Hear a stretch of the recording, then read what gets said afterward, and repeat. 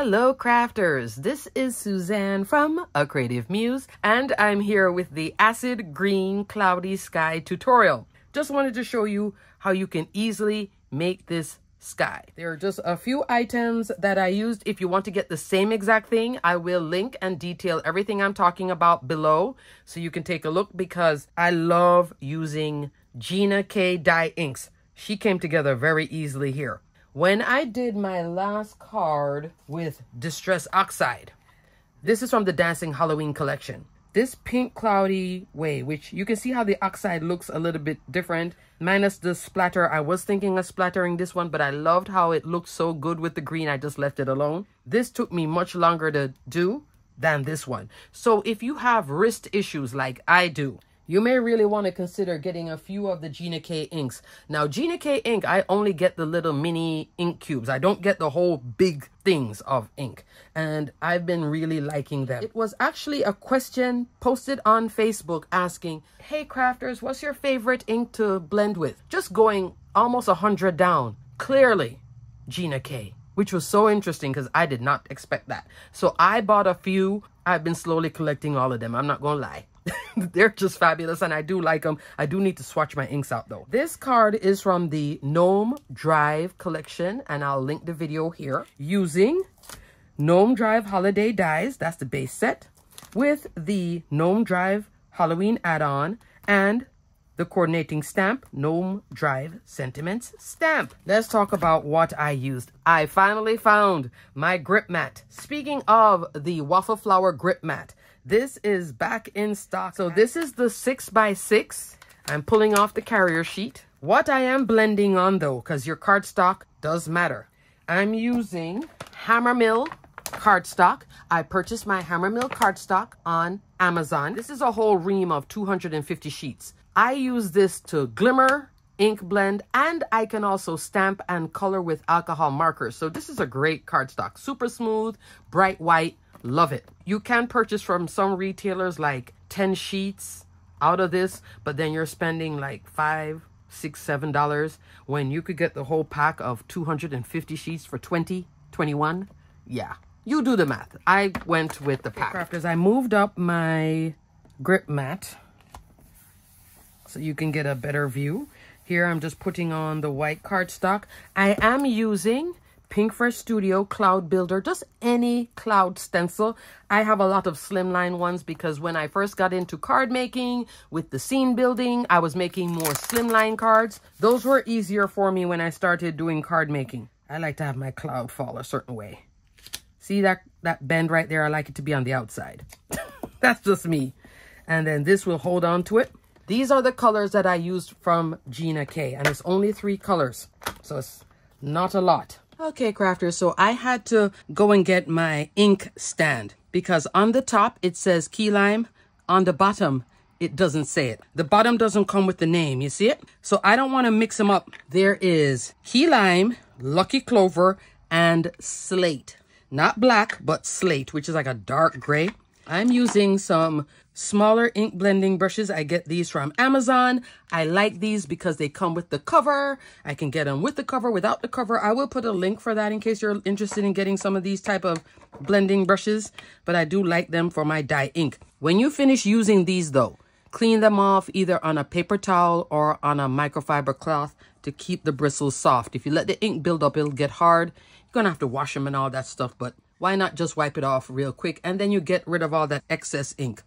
I started off with key lime first, like so. Come on in, blend.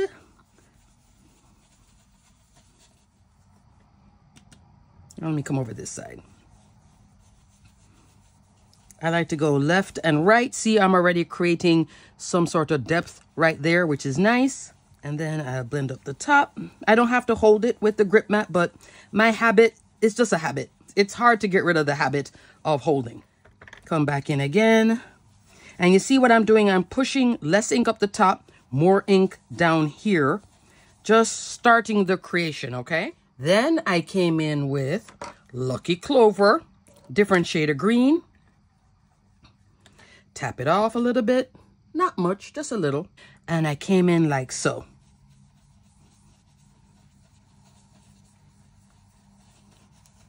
You see? Then I came in back with some more key lime. Oh, I have to use my hand with that. And blend it out again.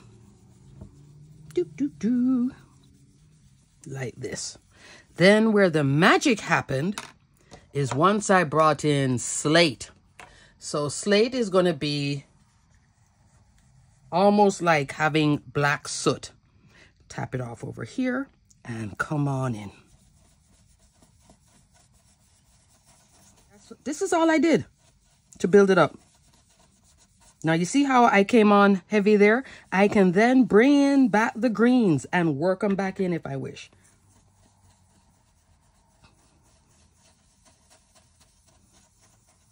Okay, then I can come on back in with the green, push it back down. See how the glow is happening? Then I can bring in that key lime. Let's fix that little wonk right there.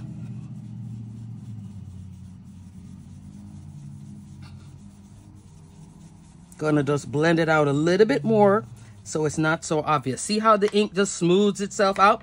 Come in back again with a little bit of this green here. And I did even less blending than that because I did not have that black coming on like that. Take this off. That's layer 1. We'll shift it over like so. Let's do layer 2. Because of course, anytime I'm doing something on camera, of course, that's when everything starts to go wonky. Key lime again. I come all the way up. I try to leave just a hair of white to do like a highlightish type thing. So there is key lime. Lucky clover.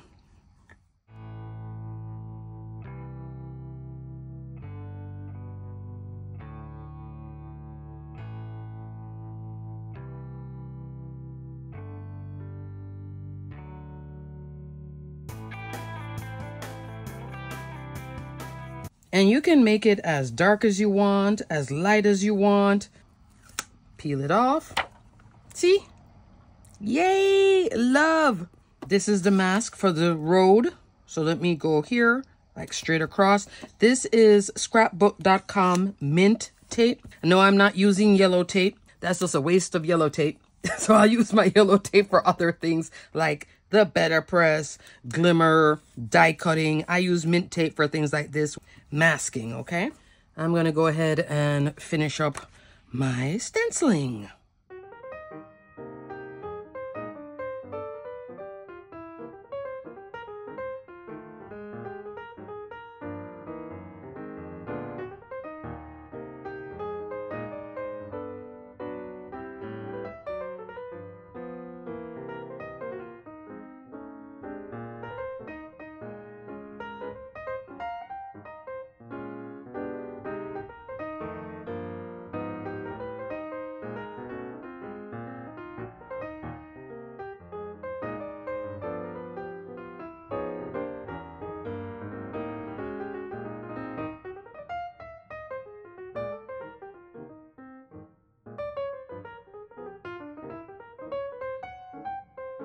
Okay, crafters, I'm going to just stop the video here pretty much. My shoulder just kicked in and I'm like, oh, I'm in pain right now.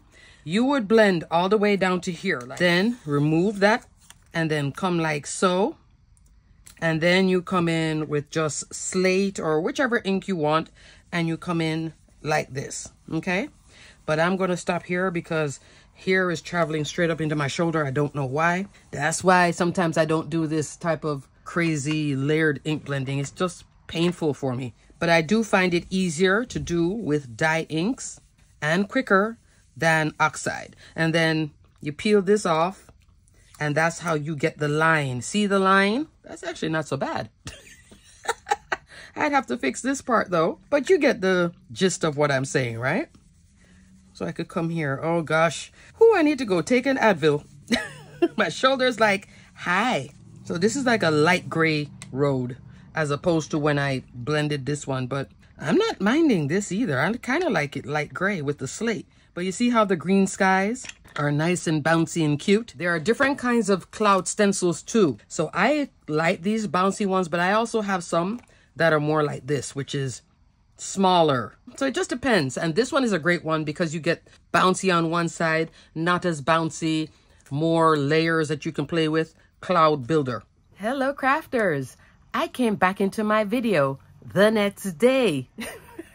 Now I'm feeling better. I did want to finish this card because right here is usually where it gets a little messy with the cloud being green, mixing into whatever you have on the bottom, or blue clouds with green grass, and there's that mix. This is where your tape comes in very handy. Also, I wanted to show you, see how the ink settled now? And it's starting to look just like this one. So I'm going to just look here. I don't want this to mimic exactly that, you see? So I do stuff, I'll flip my stencil over just to get a little variety. Maybe I'll go like that. I'll go like this, why not? Stick this down. So key lime first, tap it off, and come on in. Get a little bit more. See, when you have the ink over here on your glass mat, it stays wet. So you can pick this up and use it. Yet another reason to love your glass mat.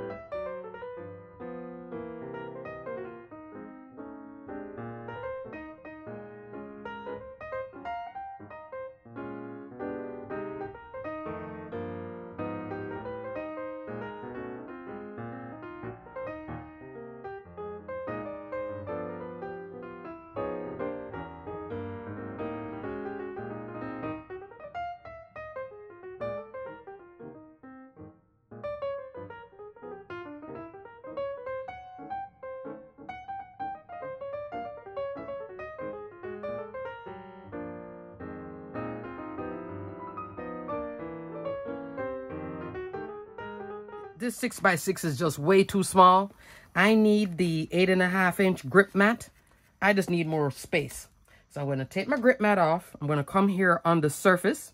Some mint tape. This is the piece that was down here from the other day. I saved it. Mint tape you can use just a little bit. It's not like yellow tape you can use over and over and over. We're actually done with this. Because this is showing down here and I blend wide, I'm going to go with the larger mint tape. This is sold at scrapbook.com as well. I'm going to just tear it. Normally I cut it with scissors, but for the sake of the video, I'm going to just tear it. All right, so there we go. That's covering, so now I can come down as much as I want, make as big of a mess as I want, because that's how I stencil. Know what kind of stenciler you are. If you are like, you can work in the nice tight areas, nice and clean, then you don't need this big one. If you know you're a hot mess like me, do it the hot mess way. Protect yourself with a big piece here. All right, so now here we are again. Key lime.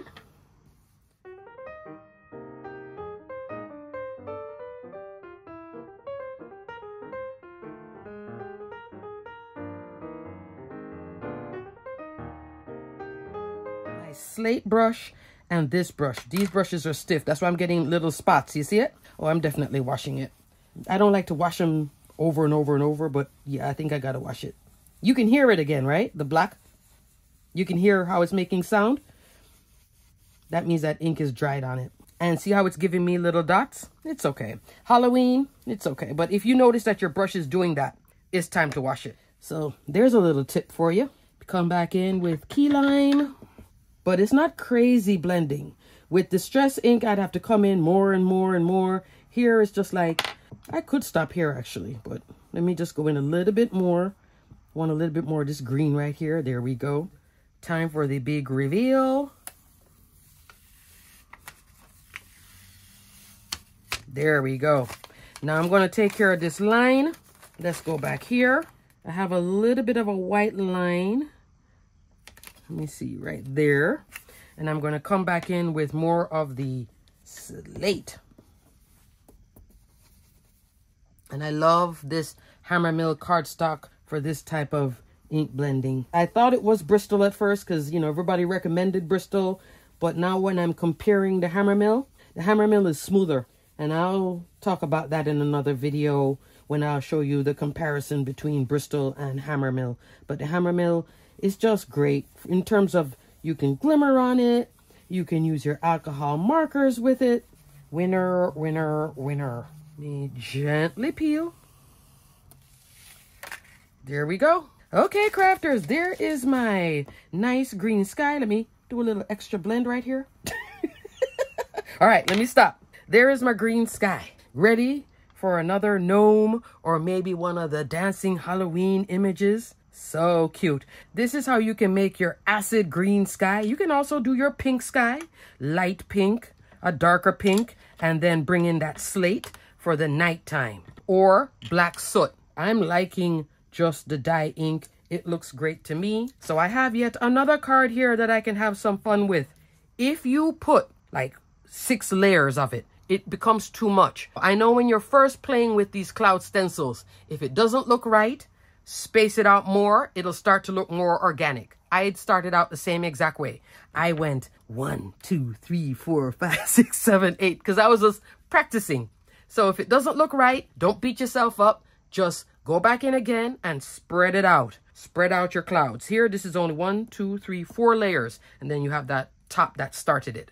Okay? Don't forget, mint tape, your best friend, has a very low price point because this is a scrapbook.com exclusive. So I will put a link for both the regular mint tape and then this larger one. I love this larger one because it helps to protect me from cross-contaminating when I'm stenciling. Also, these Gina K inks, you can find this at scrapbook.com. If you love the colors, I think it's perfect for Halloween. And these brushes, I will go ahead and link them because I love, they don't cross-contaminate because they have the little covers. And I'm going to wash these two. This one is fine, these two. To clean them, normally what I do, take a microfiber cloth. I'll put a link for this too because this is a great buy. This is a Amazon exclusive product, Amazon Basics. And I love to clean them like so. What I'm going to do, I'm going to wash that one. I'm going to definitely wash this one. They're both stiff. And I clean them off in between and then store them. See how the ink is coming off? But you can get a whole bundle of this. Use them for your stamps. I use it for the Better Press. Alrighty, crafters, everything will be detailed and linked below. Thanks so much for watching. And until the next video, stay crafty, my friends. Give it a try. It's so much fun. And oh gosh, this is great for all your Halloween projects and more. Alrighty, crafters, stay crafty. Bye.